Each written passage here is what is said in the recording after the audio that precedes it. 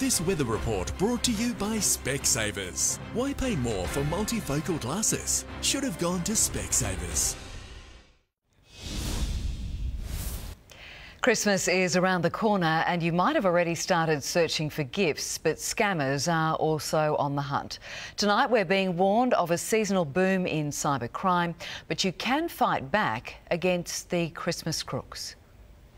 'Tis the season for shopping and millions of online transactions are creating a scammer's paradise. Christmas spending in Queensland is set to jump by $13 billion on last year, matched by a 13% surge in online scams. When there's personal information that's potentially leaked publicly, we do see a lot of scams targeting people via SMS, via email. Sites for finding stolen items, potential breeding grounds for crime. Amy Roach was targeted when she tried to recover her son's bike.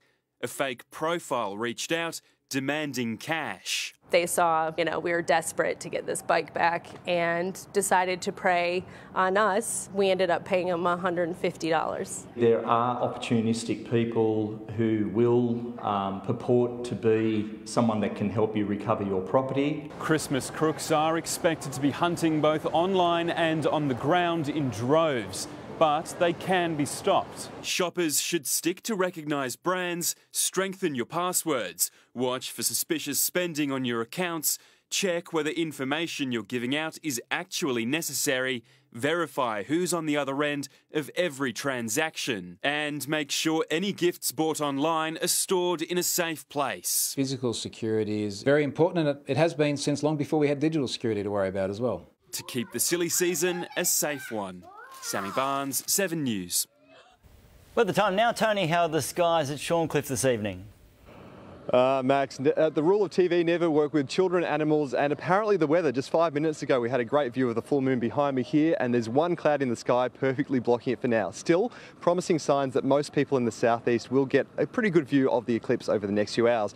Let's run through the timeline for this evening, and we should start seeing a little crescent disappearing from the moon in about 10 minutes from now, then gradually a red tinge appearing over the moon through the next hour or so before the full eclipse starts to appear from 8:16 p.m. and lasts for about an hour and a half from then. It will be fairly dim, so I'd recommend giving your eyes a few minutes to adjust and also allow for some clear breaks in this cloud.